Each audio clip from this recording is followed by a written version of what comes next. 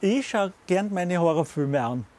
Aber noch im Kino gibt es ja selten an, leider Gottes. Eigentlich bin ich jetzt schon mehr auf Komödien umgestiegen.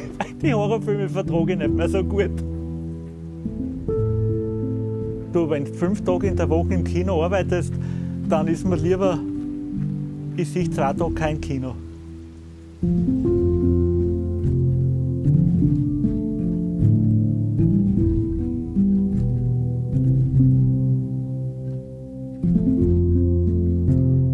Ich bin ja früher schon immer viel Kino gegangen, wie ich in der Schule gegangen bin.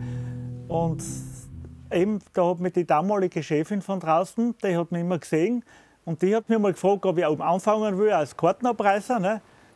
Und dann hat sie mich gefragt, ob mich der Film auch interessiert. Habe ich gesagt, ja. Und also 18 Jahre war ich am Bahnhof draußen, da bin ich jetzt dann schon 18 Jahre. Ja, im Bahnhofkino haben andere Filme gespielt. Ja, im Bahnhofkino, es war ein Pornokino.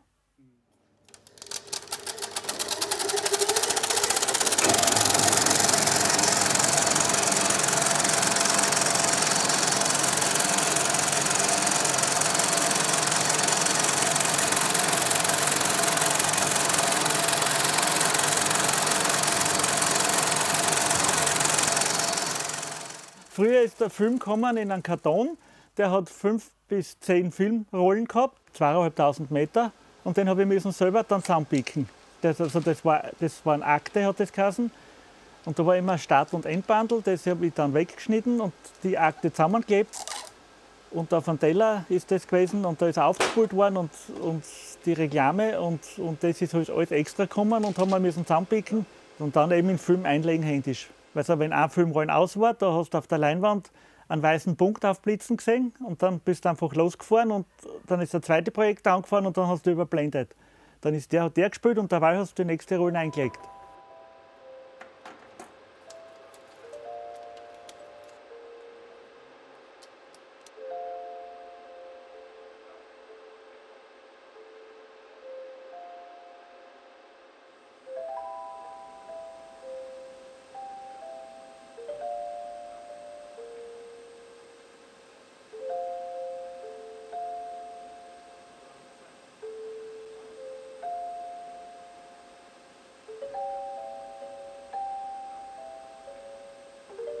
Und jetzt kommt der Film auf einer Festplatte, der wird im Server eingespielt. Dann kommt der Schlüssel geschickt, der wird heruntergeladen und dann wird der Film freigeschalten. Also das geht jetzt alles über Computer und früher war halt alles händisch zu machen. Das mit dem Projektor, das war von mir aus gesehen war das noch Kino, weil da hast du einen Film in der Hand gehabt. Jetzt dann gehst du in die Kabine, schaltest ein und brauchst den ganzen Tag nicht mehr reingehen. Also mir hat es ehrlich gesagt fast vorher besser taugt.